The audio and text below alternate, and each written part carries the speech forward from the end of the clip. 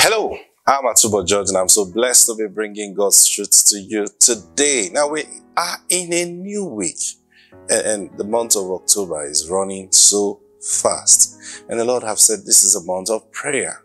Now, when He says the month of prayer, He's telling us what the Holy Ghost will be doing in us. Now, I've been talking about this from the beginning of this month, explaining different aspects of prayer. And then our theme scripture has been from Luke chapter 18 and verse 1. Jesus told them a parable to illustrate the fact that men ought always to pray. Praise God. So we're going to be looking at another aspect of that today and looking at that this week. But before we go into today's broadcast, can we make demand for our daily bread? The Lord has commanded us to do this on this broadcast. So are you ready?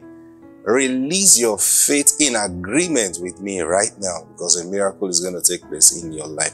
I believe it. Do you believe it? Join me right now and say, Father, I demand right now for my daily bread. It's coming to me in Jesus' name. Amen. Praise God. Thank you, Lord Jesus. You know,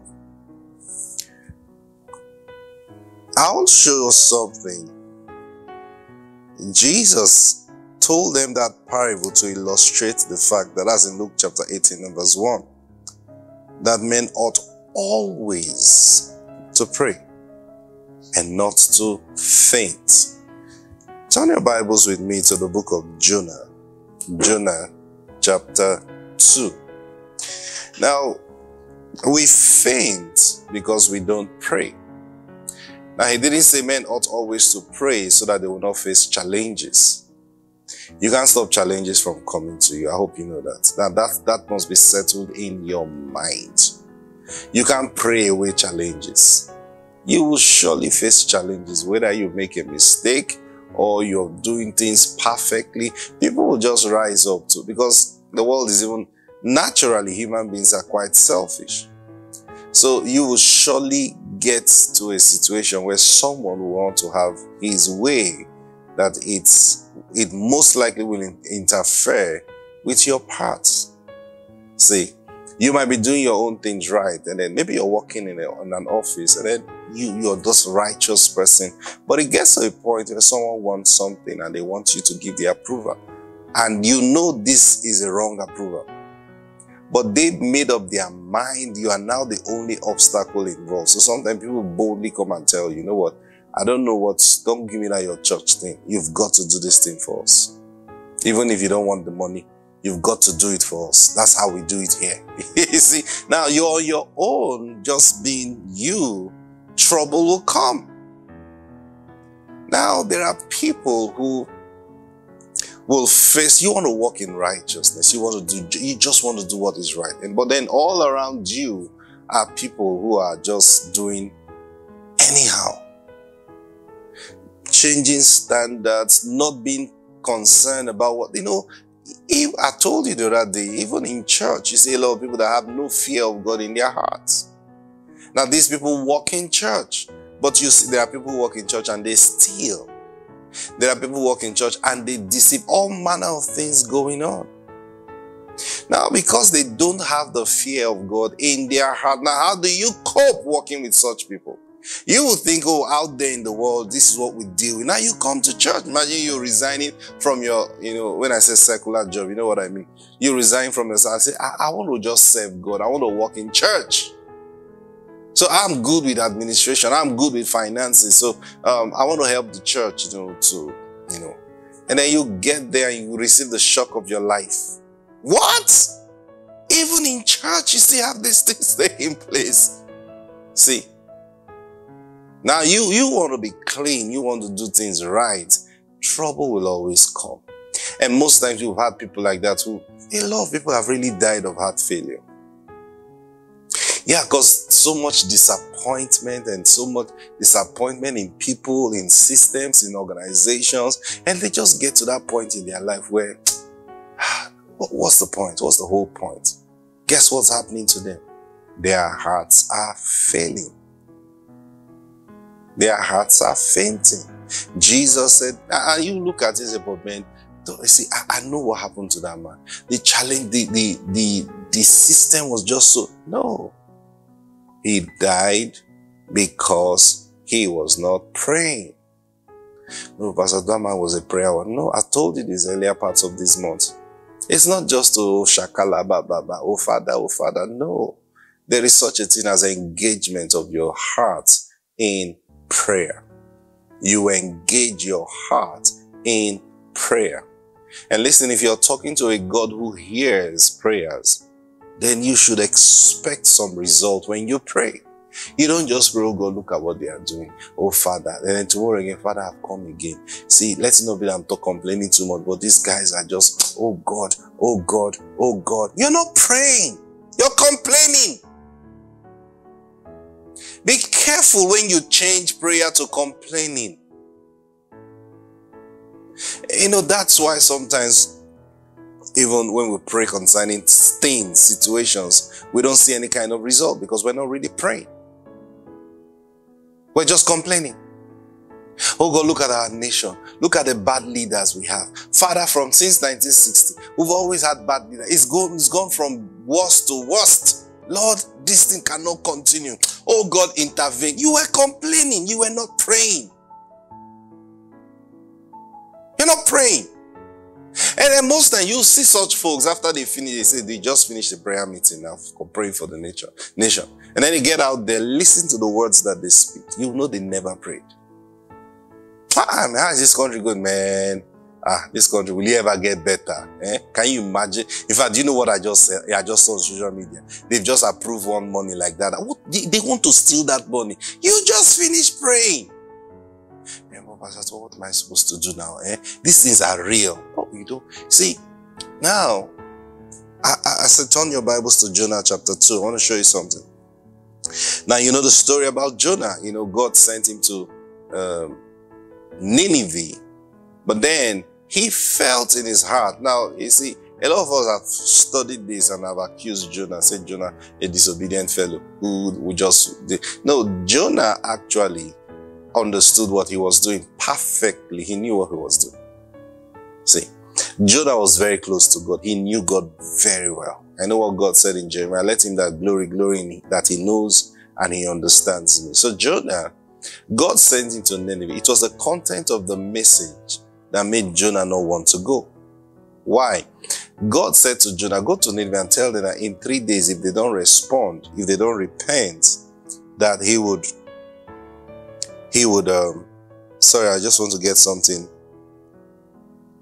clear. You know, he told them, all right, he said, in 3 days, if they don't repent, it's going to destroy the whole city. Now, Jonah knew that in that city, even if one person repents, God will change his mind about destroying the city, because he understood that's how God is. He's full of mercy. If God can breathe out smoke and brimstone and in his heart and tell you, look, I will, and then you just know that all this one is saying, somebody just say, hey Lord, I'm sorry. God say, you see how that fellow have repented? I won't do that thing again. He knew, Jonah knew. So Jonah felt God was sending him to go be the bad guy. So I'll go there and tell them, if you don't repent, God will burn down this city. And then they will repent and then no burning takes place. And then everybody will now look at him as in, are you sure this prophet was not just raising false alarm? That was Jonah's concern. Okay. So God said, go to Nineveh. He said, I'm not going. God said, you have to go. He said, I'm not going. In fact, he said, you know what I'm going to do? Let me live here, because it seems because I'm in this place, the word of God is coming to me. Have you felt that way before? Now, those of us that God have called to do something unique, there are times you just get to that point, say, Lord, can you just leave me alone? I'm tired. So if you're looking for what to do just to get God off your back. So Jonah felt, if I leave this place to a completely different location, God will be upset with me and he will not talk to me again. I think I'll prefer that. And what a place to be. That you will not hear the voice of God. Don't even imagine it. So Jonah paid his fare and was on his way to Nineveh. God says, look at this guy. He thinks he can run away. And God caused a storm. And then the people were like, we've never seen this kind of storm before. Something is wrong. Something is really going on. And they saw Jonah sleeping. They said, come, guy, why are you sleeping? And Jonah said, you know what? Let me just tell you guys, because of me, this whole thing is happening. Let's not beat about the bush. So what did you do? I'm running away from God. So, man, so because of you, all going to die. So what do we do? It was Jonah that told them, if you throw me inside the water, the storm will cease. They looked at Jonah and said, we'll throw you. Since we've known our problem, instead of everybody to die, it's better for one man to perish. See, that statement didn't start from the high priest when he said concerning Jesus. Jonah, the sailors thought about it and said, look, instead of all of us to die, let this guy die. Now, Jonah knew that God was saving. He knew. Please understand this. So they carried Jonah and threw him inside the water. He didn't plead. He didn't say, please help me. Don't. Look, we'll manage. We'll get to land. No. They threw him inside. And when they threw him, God sent that fish to swallow Jonah. Now, here's the point I was getting to. Jonah was in the belly of that fish. Now, you think it's going to be a very deadly experience, okay? But then in chapter 2 verse 1, the Bible says, then Jonah prayed unto the Lord his God out of the fish's belly. Wow. In that agonizing situation. Now, I can't explain to you what it felt like being in the belly of the fish or how big that fish was. I can't explain that to you. But then, remember I told you something about the Bible. Everything written in this book is true. So, Jonah was in the belly of the fish. Imagine the agonizing situation or agony he was going through. But then he remembered to pray. He remembered to pray. Many times people have been in such situations whereby it looks like life and death. Like anywhere it turns, I'll face death. Then they begin to figure out with their mind, what do I do? What do I do? Imagine being in that situation. Is there a place I can stab this fish that the fish will just get tired and go and throw me out? He said, wow, look, I'm still alive. Okay. Now he was still alive. Imagine realizing that your senses are still intact. Your mind is still intact. You are still alive. I don't know if he could move his body or anything. And then he realized something. He said, look, forget everything that have happened. I think it's time to pray. He wasn't trying to figure out things by himself. He said, look, I will pray.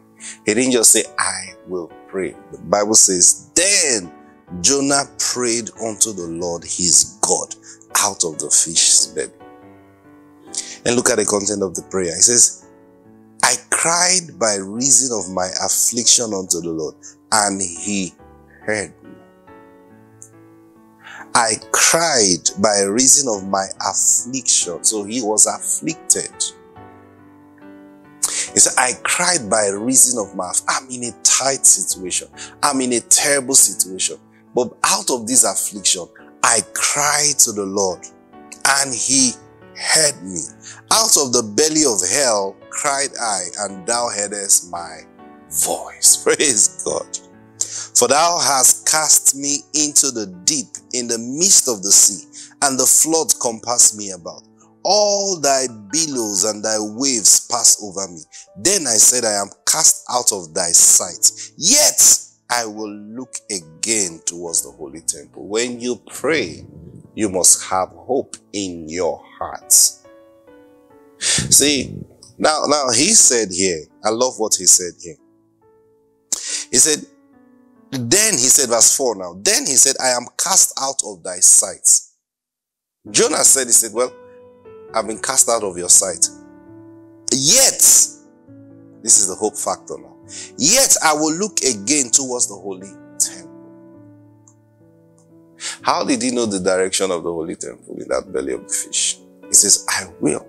Now, the moment he said that, he was invoking the prayer and the blessing Solomon got from the Lord. You remember when Solomon dedicated the temple, he prayed a prayer. He says, no matter where any of us run to, or where we are carried away as slaves, that if we will remember you and turn to face this temple, you will hear us from heaven and you will save us. And God agreed to it. When Solomon was dedicating the temple, God agreed to it. God says, look, if anybody will cry, will look towards this temple. That's why you see sometimes you say pray facing Jerusalem. Now, when they say pray facing Jerusalem, they are saying pray facing the temple. But the bad thing now is the temple no longer exists. Praise God. Yeah, it no longer exists. As long as that temple was there, that covenant God made with Solomon, it was a God and Solomon covenant. That covenant was standing, okay? So now Jonah invoked that covenant here. When you pray, let your prayer make spiritual sense. You must pray with understanding. That's why I told you, Jonah knew God. He knew how to trap God. He knew. So he says, I've been cast out of your sight, but then I know one thing, I'm going to look again towards the holy temple, okay? The waters compassed me about, even to the soul, and the depth closed me round about. The weed were wrapped about my head. I went down to the bottom of the mountain. The earth with her bars was about me forever. Yet hast thou brought up my life from corruption, O Lord my God. When my soul fainted within me, I remembered the Lord, and my prayer came in unto thee, into thy holy temple. They that observe lying vanity forsake their own mercy. Wow, this is big. In all this, it says, if you are going to observe lying vanity, you're going to forsake the mercy that is available for you. They that observe lying vanity forsake their own mercy. How many times you have been kicked off, even when you're praying sometimes. You're praying, oh God, then you hear that voice in you saying, are you sure this thing can happen? Are you sure God can change this situation? Are you sure? Look at it. See, this one died. This one died. The other one died. Are you sure? You start thinking, say, hey, oh God. You see, listen, you are observing lying vanity.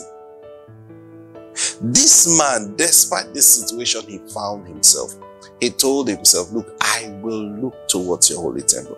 I will pray and you will hear my voice. And he says, those who observe lying vanity, they forsake their own mercy. But I will sacrifice unto thee with a voice of thanksgiving. I will pay that I have vowed. He remembered he still had an assignment to do on earth with God. He says, God, I have a vow that I made to you. I will still pay it. I mean, this guy is going to die in a moment. But he says, no, Lord, there's a vow I made to you. See, there's a lot to learn from this, but not. I don't want us to deviate from prayer now. Shakabala brada dia. He says, but I will sacrifice unto thee with a voice of thanksgiving. I will pay that I have vowed. Salvation is of the Lord. Look at verse 10 now. And the Lord spake unto the fish. He didn't say the Lord spake unto Jonah. The Lord spake unto the fish. So fish can hear the word of the Lord. Hallelujah. Praise God. And he vomited out Jonah upon the dry ground. So this fish took Jonah, transported him from that deep sea to the dry ground and vomited him. Why? Because the fish heard the voice of the Lord. Now, if anyone have ever told you that a fish can hear God, what would you think? Come on, human beings have not finished hearing God. It's a fish. But this fish heard God. If anyone ever told you that money can hear God, if anyone ever told you that people who don't even know you can hear God concerning you, sickness can hear God. You understand whatever situation you found yourself. Peter was in prison. Those prison gates heard the voice of the Lord. The Bible said when they were coming out, the main gates opened of its own accord. How do you think it opened? It's not the angel that went to unlock it and open it. The gate heard the voice of the Lord. Open! And yes, sir. It didn't matter what lock. It didn't matter how it was locked. It opened. The chains, everything gone. And Peter walked right into the city. Praise God. Woo, glory to God. Listen, you don't know what prayer can do if you will just calm down and pray. Pray forgetting your worries. Cast all your cares upon him. You see, the things that make you distracted in prayer are your cares and your worries. So what do you do with them? Cast them down. I'm talking to the one who can solve this thing. I'm talking to the one who can fix this thing. And don't start complaining when you're praying. Pray and let God fill your heart with his wisdom. There is an angle of the situation that you will never ever imagine until the word of God comes to you. Yeah. There is an angle of that situation that you will never be able to imagine until the word of God comes to you. And that's what you should be looking at. Praise God. My time is up. Praise God. Listen to me. Can you just pause? Take out your worries and just pray right now. Tell the Lord what you want with understanding, and he will answer you. I pray for you right now. May the Lord fill your heart with wisdom right now. Let him bring to your mind an aspect of this situation you never thought of, and fill your heart with hope and faith in the name of the Lord Jesus. Amen. God bless you. I'll see you tomorrow. Bye.